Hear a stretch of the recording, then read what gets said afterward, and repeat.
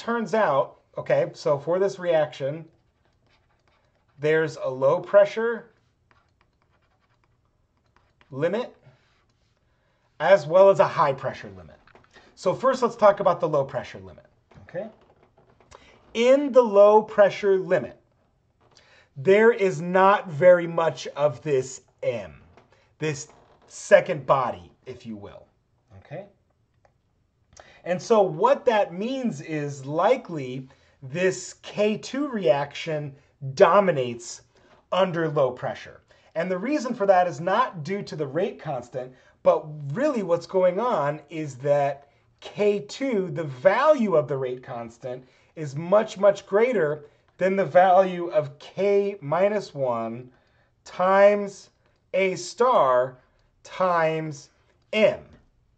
Okay? So in other words, at the low pressure limit, the value of M is very small. Okay? So small that it makes K2 much faster. Okay? Overall, much faster. And so now what that does is, if we go back, let me rewrite this, my dP by dt. Okay? So we gather dP by dt, regardless of the pressure, is the following. It's total differential, using the steady state approximation, right? Okay, so we got that for the rate of dP by dt formation. Okay? So now, if K2 is much larger than K minus 1 times A star times M, okay, then what that means here is in this denominator, this K minus 1 times M is very small, right? It's not even times A star anymore. So it's very small compared to K2, okay?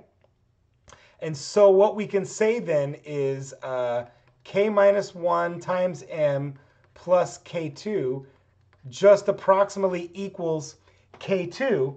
And look what that's going to do to the product formation. So now in the rate of product formation, if we're ignoring this K minus 1 times M, then we have K1 times K2 times A times M divided by K2. And so this just becomes K1 times A times M. So it looks like a second order reaction, which is fundamentally interesting because if we were to overall balance this reaction, right, this just looks like A goes to products, right? The excited states cancel. That second body cancels on either side. So overall, this reaction just looks like a thermal first order decomposition. However, under the low pressure limit, it will go as a second order reaction where the amount of M is important to this reaction, okay?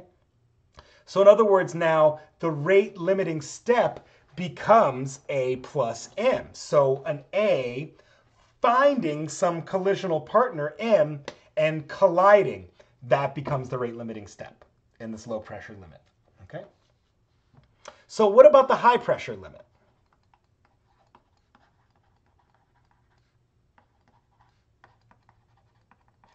All right, let's talk about the high pressure limit, okay?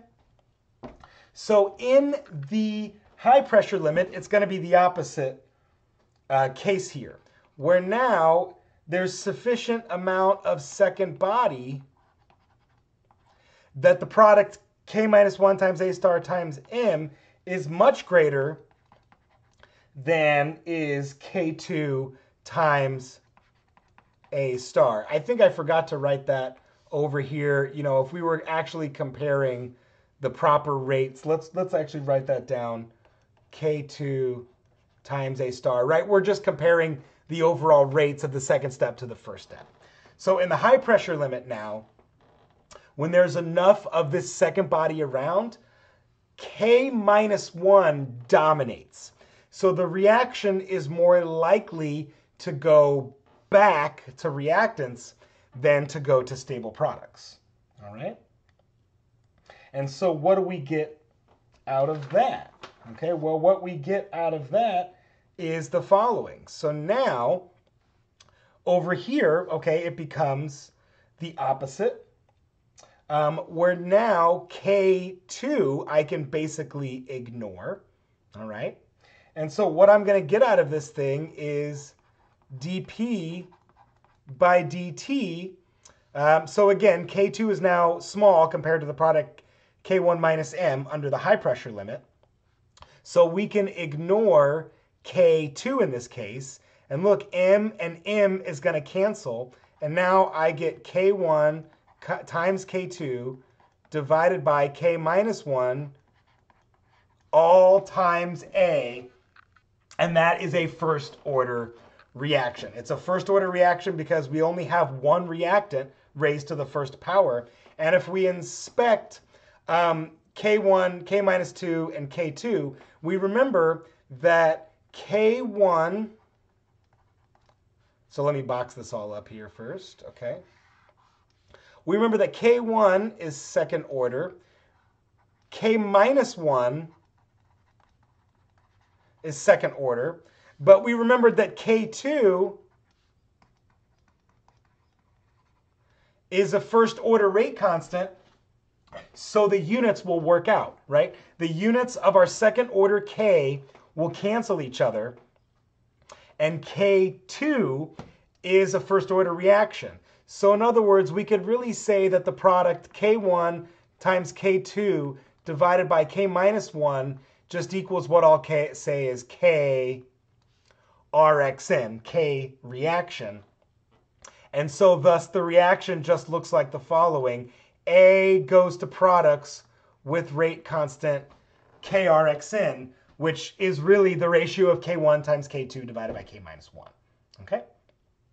So these types of mechanisms, right, or in general, mechanisms are definitely condition specific. Okay? Even when we can apply this steady state approximation, you can see under the high pressure limit, the rate limiting step just becomes A star going on to products, right? Because look, that's what the rate constant becomes, okay? And really, it's not even A star goes to products. The reaction just looks like A goes to products, right? dP by dt equals K times A, okay? But now, under the low pressure limit, the rate limiting step becomes an A actually colliding with an M, because under the low pressure limit, that's what's going to take the most amount of time, an A diffusing around and finding another M for them to collide. Okay, and so now finally what we get out of this thing, okay, is if we keep going here, I just want to show you how we can tease out these limits. So let's see here. So doing some algebra and rearranging. Okay, let me see, I lost my track. Yes, so if we are talking about now our, what we got from the high pressure limit right here, okay? So I'll say dP by dt equals K RXN times A, so our apparent first order reaction under high pressure limit, okay? If I'm not going to make you do this algebra, but I'll just write it for you. If I write 1 over K reaction, that ends up equaling the following. K minus 1 over K1 times K2 plus 1 over K1 times M. So I'm not showing you where this algebra comes from, but the important thing to note is, okay, 1 over K, and really like I'll point to this thing and say that's 1 over K RXN, the apparent rate constant in the high pressure limit, okay? So we can see that 1 over K is proportional to 1 over concentration, okay? 1 over M really, but all the same, it's this proportionality. And so what this means now is you can tease out at what point the reaction deviates, right? Because 1 over K versus 1 over concentration should give you a straight line for the proper Lindemann-Hinshelwood model, okay? However, once you start deviating from the model, okay? So once you start deviating from that, you no longer get a straight line, and that will tell you at what point your high pressure limit and your low pressure limit starts to kick in, all right? And so if you think about this now, because it's 1 over concentration, the high pressure limit is this way.